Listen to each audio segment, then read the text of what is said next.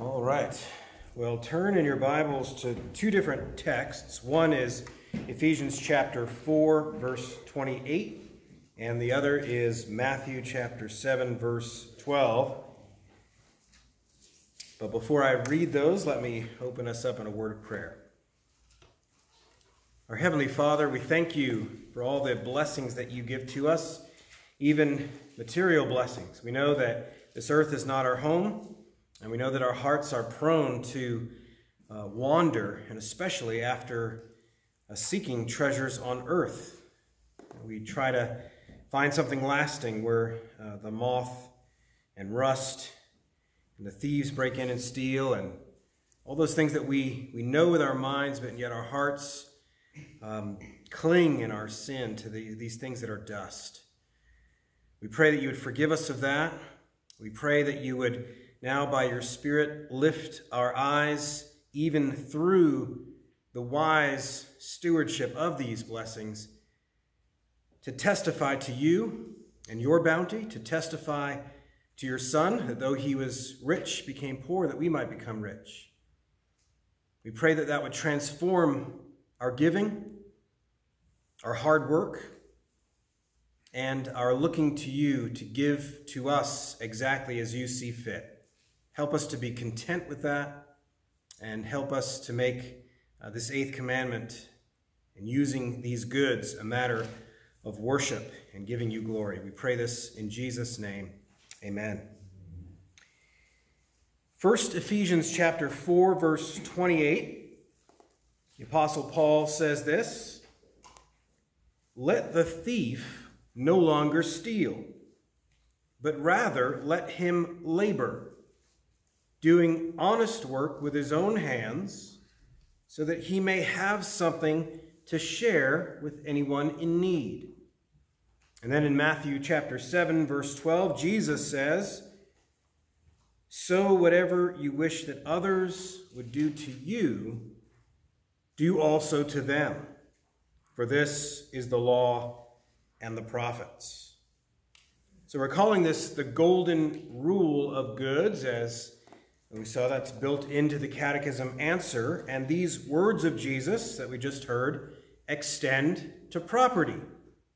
In fact, it's been said that Jesus talked about money more than just about any other subject. Now, of course, that's going to depend on what it means to talk about money, or simply to use it as an illustration in a parable, perhaps for something else. But having said that, money talks. You know, you hear that expression, and more often than not, somebody's trying to extol money in a bad way, but it does talk, and God has made it so, because it talks about God, one way or the other. It either tells the truth about him, or it lies about him. And so God designed all of our material goods in that way.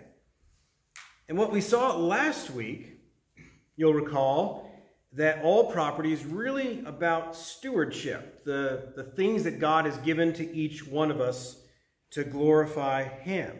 Really what we're seeing here in this golden rule, no matter what else you see, you're going to see this: do unto others stewardship what you would have others do unto your stewardship. If you grasp that, you'll get the whole positive demand of the eighth commandment. Well, here's the way the Catechism puts it in question 111. "But what does God require of thee in this commandment?" And the answer is that I further my neighbor's good where I can and may, deal with him as I would have others deal with me, and labor faithfully that I may be able to help the poor in their need. And that last part's really crucial to everything else. All these things so that I can be a blessing to others. So the three parts we're going to look at today. Number one, we're going to look into the deep theology of it. And we're going to see that raising an abundance unto others glorifies God. Something about doing that, whether we're rich or whether we're the thief repenting of stealing. And we're getting back in the game that way and starting to work with our hands, doing honest labor. Wherever you are on that spectrum, you're doing that because of what it says about God. So the first point may seem a little obscure and deep, and what's that got to do with the eighth commandment? But we're just going to build a theological foundation of what that says about God. Secondly, we'll bring it down to us. My neighbor's good and not my liquidation is the whole goal here.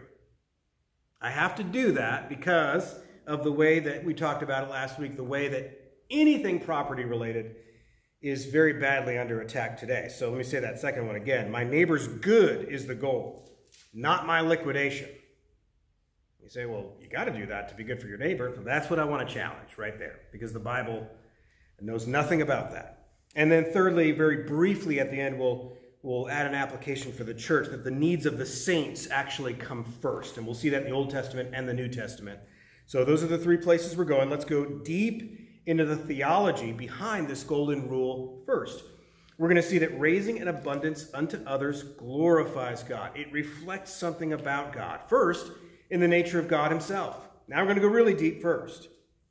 God, being eternally blessed in himself, blesses others. The very nature of who God is. And God making much of that in Scripture. Setting his glory first, his blessedness, for him being for himself first, is going to be the best news you ever heard. Central to the Reformed understanding of God is that God does all that he does for his own glory. He's not only sovereign, but he's self-sufficient. Theologians call this the aseity of God. It's not really a popular one in Bible studies, but it just means his self-sufficiency. All that he is of himself and in himself alone. He needs nothing. He puts himself before anything. And of course, it would be impossible otherwise, because before he created anything else, he alone exists. So the only cause he could have for something else is in himself. He borrows nothing. And one implication of this is that God is his own happiness. God is his own blessedness. And everything else we understand, even his love toward us in the gospel. People trip on that when they come to Reformed theology. What about John 3:16? This is what backs John 3:16. This is why he can be good for you, because he draws attention to himself. Any possible good toward us is entirely out of his own infinitely greater love for himself in the Trinity. I didn't have my notes, but Jeremiah 31:3, I have loved you with an everlasting love. Therefore, I continue my faithfulness to you.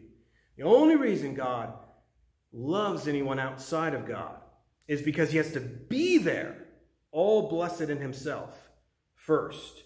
Well, gives you a little bit of a hint of why I would bring this up as far as us being there, working and being blessed and having good things. We have to be there. We'll get to it, though. This is the theological foundation.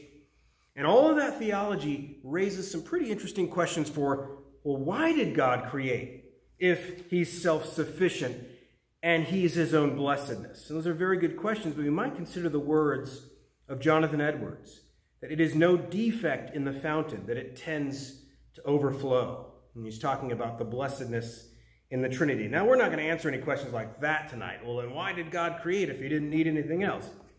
For our purposes, the reason I'm bringing it up in view of the 8th commandment is that we need to take special note that God's blessedness in simply being, in being the fountain of being and goodness, is the only hope of other happiness existing.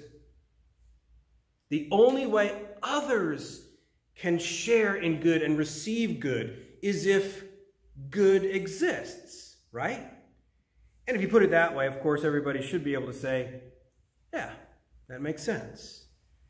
The ultimate paradox of a God-centered theology, but it's one that's inescapable, is that because God puts himself first, therefore, he can be good for us.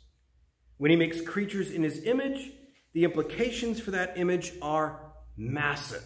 The implications for God's God-centeredness and his self-sufficiency being good for us, being the only possible fountain that overflows to us, is that he makes images who are also best for others when they are most flourishing.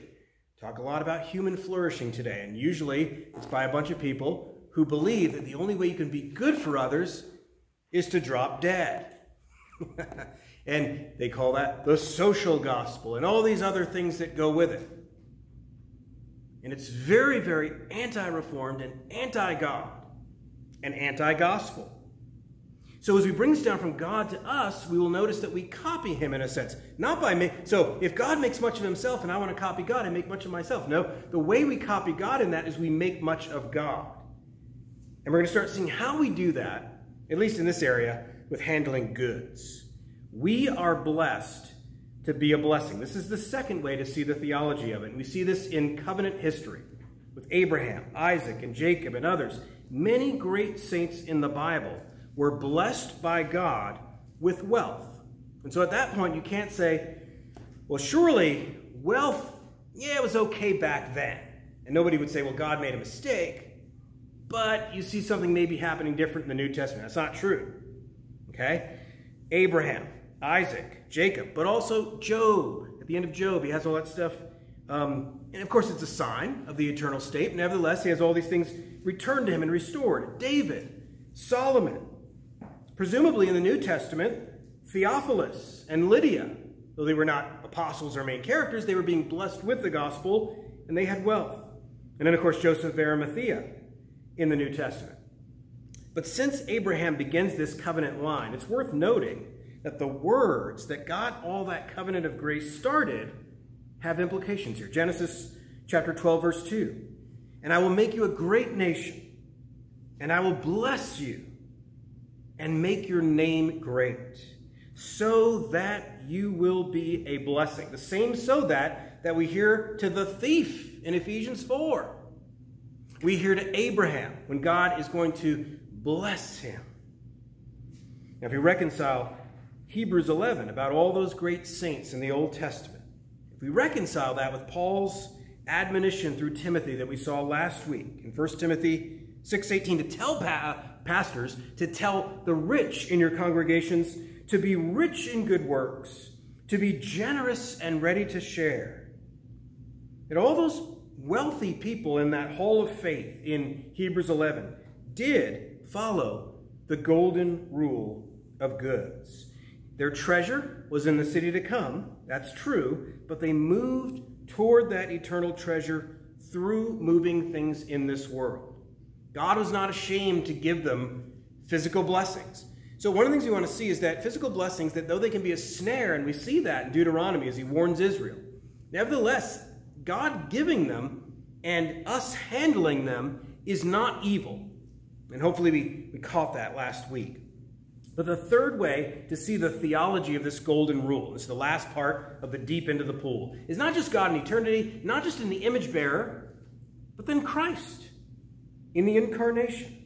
Christ's self-sacrifice was not an end in itself. And yet, now, why did Jesus come to the world? And you say, to lay down his life for his friends, to sacrifice himself, to give himself up. Well, that would all be true, but more needs to be said. People could say, well, didn't Christ come to serve and to lay down his life, to give up himself?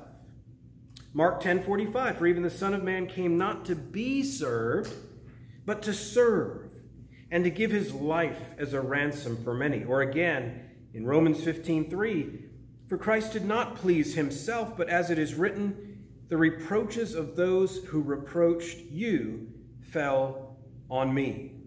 So yes, Christ did lay down his life. He gave up himself. He was others directed in the incarnation.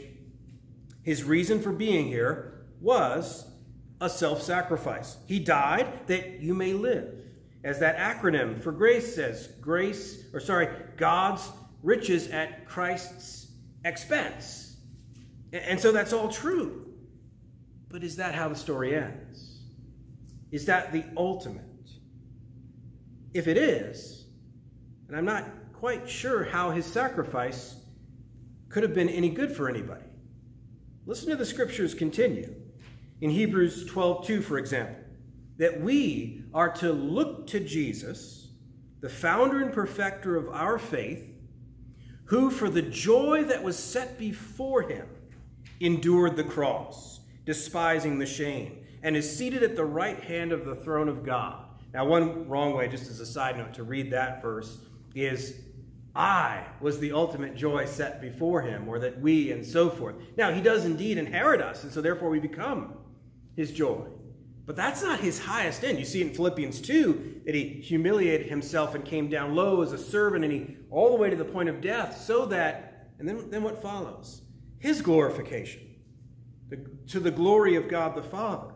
And so the author of Hebrews is saying that he sacrificed himself not as an end in itself, but for some greater joy that drove him to the cross, which became the means of obtaining that greater thing for himself. He gained us, yes, as part of it, but he gained glory for God the Father. And so it is with us. If we were to sacrifice as an end in itself, which, by the way, that's Buddhism. That's drop-dead religion is Buddhism. The end of it is self-nullification. That's the goal, is non-existence. And that's a long story there, but at any rate, that's not Christianity. It's not self-sacrifice as an end in itself. Jesus is always telling us, pick up your cross, die to yourself, but why? It's so that you can live to your real self, and John 12:24 gives a good rendition of that in the Synoptic Gospels. It adds information. Whoever would hate his life in this world will gain it for eternal life. And so he adds that information. Paul, in 1 Corinthians 13, when he's defining love, and he's sort of distinguishing true love and false love. You might say today, virtue signaling versus real love. And he gives an interesting example of a counterfeit to love in chapter 13, verse 3 to the Corinthians. If I give away all I have, that's self-liquidation. And if I deliver up my body to be burned, but have not love, I gain nothing. So apparently, you can give away everything you have to the poor. You could die a martyr's death and do it in a way that's not loving. But the interesting thing about it is that he appeals to our sense of gain. If I don't do this for love, I gain nothing, which might seem odd at first. But let's keep pushing through this, and you'll see what this has to do with helping people in terms of their material goods. Let's look now down into the ground of practical things. My neighbor's good is the goal here, not my liquidation. Part of what Paul is saying here is that you can die a martyr's death in a way that stops. In other words, I draw attention to myself. I'm the point. But see, if I'm less than God and I die for you, what does that do for you? It doesn't do anything for you. It draws attention to me, but I'm not what your soul was made for. And so I draw attention to myself, and the whole thing terminates. There's no good news there. This is not sacrifice as an end in itself. Note that even in the form of the golden rule, we see Jesus appealing to the principle of self-care. Matthew 7:12, so whatever you wish that others would do to you, do also to them. Same thing, by the way, in Ephesians 5, a love for a husband for his wife. He appeals to self-love there too. For no one ever hated his own body. You see what he's doing there? The same thing. And so he's appealing to your sense of not just self-preservation, but I'm just going to use the word again, flourishing. Being what God made you to be. Gaining. The desire to be treated well is made a criteria here by Jesus. It's not the highest criteria. It's not the end goal either. But yet the rule makes no sense without essential self-love grounding it. Even in those words of Jesus that Paul later reports in Acts 20, it's more blessed to give than to receive. It's more blessed to give than to receive. What is he saying? Well, he's saying give to others, because that'll be better. What does blessed mean? For you. You will be happier. And we can talk about that more later, but you see the appeal to one's own blessing and giving to others. Listen to Isaiah. In Isaiah 58, 6 and 7, speak about what to do with your wealth and your power. And he does it in the context of fasting. It's very interesting. And of course, what's fasting? It's at least this. It's giving up self-discipline. It's at least that. And he says in Isaiah 58, starting at verse 6, "Is not this the fast that I choose? To loose the bonds of wickedness, to undo the straps of the yoke, to let the oppressed go free, and to break every yoke? Is it not to share your bread with the hungry and bring the homeless poor into your house? When you see the naked, to cover him, and not to hide yourself from your own flesh." In other words, to take care of your own, your family, those who are near you. And so fasting, this self-sacrificial act, and yet even here, self-sacrifice is not the end in itself. Making sure that the poverty relief that he's talking about worked. You know, when God commands you, take care of that guy, does that just mean sort of dropping a money bag over your shoulder and patting yourself on the back that you've done your job? Or do you actually care that the thing is being taken care of, that the real person has that? And is that your joy? Or is you drawing attention to yourself because you checked a box? And so our whole hearts, in order to be in this, have to care about that. So we've talked about wealth not being the great evil here. And one way to see that is that in the Bible there's opposite evils. And you could be guilty of something whether you have wealth or poverty. And so one particular prayer shows that in Proverbs chapter 30, verses 8 and 9, where it says, "Give me neither poverty nor riches. Feed me with the food that is needful for me, lest I be full and deny you and say, 'Who is the Lord?' Or lest I be poor and steal and profane the name of my God." So it's interesting. We don't avoid the idol of stuff. I'll just call it that. The idol of material gain. We don't avoid that by changing places between the rich and the poor. Okay, I don't want to idolize stuff, so I'll liquidate myself and be poor. Problem solved. But the problem's in here, fundamentally. And so the contentment with our goods, keeping busy, being faithful with that, is the antidote, not to deny yourself as an end in itself. And so that second point is very, very, very crucial that follows that theology. To further my neighbor's good means to maximize his stewardship. I see another image of God there.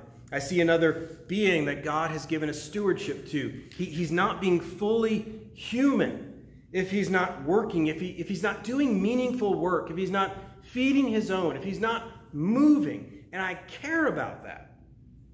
If I love him, I won't simply throw some goods that way and check a box. But I will actually care about the way that God has designed him. And so when the Catechism question uses this furthering my neighbor's goods, how much further are we talking about here? How much further is further enough in furthering my neighbor's goods? Of course, you can't control it.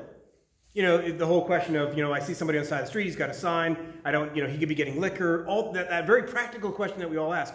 You can't control all the outcomes. So I'm not saying that the commandment is demanding us to make sure that that guy follows the course. That's not possible for any of us. That's not the point here. But that is our actual goal. We want to do charity in a way that is on that trajectory, that is aimed in that direction. And so the answer is, well, further, that's for sure. I want to further his stewardship. Not in the sense of some maximum of material consumption. Well, I got to make that guy as rich as possible now, or as rich as some other guy. That's not the point. Any of these things, him consuming or saving more and investing more, getting the right job, any of those could turn into idols as well. So none of that is what we're talking about either. But we do have to further their stewardship. What specifically has God called my neighbor to excel in? given the way that God has wired that person, gifted that person, their natural abilities, their spiritual abilities, what God has called them to, and yes, what material resources are available for this. Now, that's a big list there. And immediately you might start to, well, I can't care about people then unless I really get involved in their lives. And that's exactly right. That's the way the Puritans, by the way, used to think about charity. It was very invasive. They actually discipled you, the whole person, your spiritual and physical needs together, and treated you like a human being. And that's the way the Bible understands charity. Now, the Pharisees had already beaten the modern statist to false charity and doing charity for a show and transferring money that could have been used voluntarily by real people to help the actual people that God placed in their lives, like their parents. And so in Mark chapter 7, verse 11, Jesus is castigating them for this. He says, "You say, if a man tells his father or his mother, 'Whatever you would have gained from me is Corban,'" and then, of course, Mark defines that word for us, that is, given to God. Some kind of a religious offering that was special in that sense. They were using to divert. Anyway, he continues, "Then you no longer permit him to do anything for his father or mother." So the only difference between the Pharisee in the ancient world and the statist in the modern world is that the Pharisees made it a religious tax of sorts with no heart to it, rather than a secular tax. But in either case, it was checking a box. And against all this, the Eighth Commandment teaches us that maximizing stewardship for other people is real productive charity. Incentivizing their stewardship is real compassion. On the other hand, incentivizing their permanent status of slavery and dependence is not. And by the way, I'm not just picking on the state and redistribution. The church can do that. Church can just throw out money without discipling people, without following up, things like that. And that would be bad stewardship on the part of the church. And we have a word for saying that you have some kind of a virtue, like love or compassion in this case, but it's just a show. Back in the day, we would have called it grandstanding.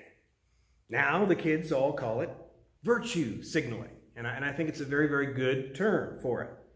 Jesus just called them Pharisees, doing that as just a show, without actually looking at the person that God has made and saying, I'm going to invest in your motion and get you as an image of God moving again. We work hard. In all the verses that we're looking at, we work hard so that we're there, so that we can, so that we're able. And the crucial words in the Catechism answer are labor faithfully that I may be able to help the poor. Two crucial words in that. And it makes no sense without these two words. That and able. And that's in the Ephesians 4 text and the other text that we looked at. Work hard that you are able to bless the poor. What does that mean? Let me clarify by ruling out what it cannot mean. You cannot read that verse in the reverse, as today's socialist mindset would have you. Help the poor that you are not blessed, which comes to mean not able. Hard work has to gain blessing before it can give any blessing. Notice that this principle is so obviously true that even those who are thieves in the New Testament, and so they have nothing aside from their theft to give, they are commanded the exact same thing as the rich are, and for the exact same reason. Ephesians 4:28 again, let the thief no longer steal, but rather let him labor, doing honest work with his own hands, so that he may have something to share with anyone in need. There's a lot here, by the way, for young people too, as well, as they're growing, and work hard and get this job and don't just splurge or whatever. And part of that is so that you can help people as members of the church, people that are in need. But about that verse, the repentant thief, notice, is starting at 0. He doesn't have an inheritance. I mean, if he repents, he has to give all the stolen goods back, as Zacchaeus did in Luke 19. And yet, Paul sets the same principle before the thief that he would before the wealthy. And so we can see that what unifies these principles, what unifies the rich Christian's obligation and the repentant thief's obligation, is the same cultivation of blessing. The blessing is not the enemy. Getting rid of the blessing, cursing the blessing, will not help the poor. You cannot give what you don't have, and you cannot continue to give what you mindlessly liquidate if you once did have it. And that brings us to the third point very quickly. The needs of the saints come first, which doesn't mean that, the churches have no responsibility for those outside the church. But there is a pattern. You see it in the Old Testament already in Deuteronomy 15, verses 7 and 8, where it says, "If among you one of your brothers should become poor in any of your towns within your land that the Lord your God is giving you, you shall not harden your heart or shut your hand against your poor brother, but you shall open your hand to him and lend him sufficient for his need, whatever it may be." Now notice it says, "in your towns." Now that's back in Israel. But again, we want to understand our covenant theology and our uses of the law. This was a type of the church, Israel was. It was for your brother. It was not principally for the Edomites or the Philistines, much less the Assyrians or the Babylonians, that wealthy Jews were to share their abundance, but with their poor brothers and sisters. And you say, well, that was just Old Testament. Well, we see it in the New Testament. It's the consistent teaching. Right away after Pentecost, it says in Acts chapter 2, verse 44 and 45, that all who believed were together and had all things in common, and they were selling their possessions and belongings and distributing the proceeds to all, as any had need. Now, like I said last time, a lot of people, you've heard this before, take that in the wrong way and say, yeah, they joined a cult and they didn't have any. No, they still had houses. They were meeting in their houses, which means they still had jobs. All that means is that whoever had needs. And at that point, they hadn't developed the structure of elders and deacons and stuff like that yet. That was coming. So don't take that out of context, like they all just abandoned their lives and joined a commune. That's not the point of that text. But they did care and share with those in need. Paul says in Galatians 6:10, "So then, as we have opportunity, let us do good to everyone, and especially to those who are of the household of faith." And so I just bring that in as a footnote, but I think a very important one, that the church does come first in that sense. And we'll see a reason in just a second. But first, let's look at these uses of the law, the civil use of the law in the 8th commandment.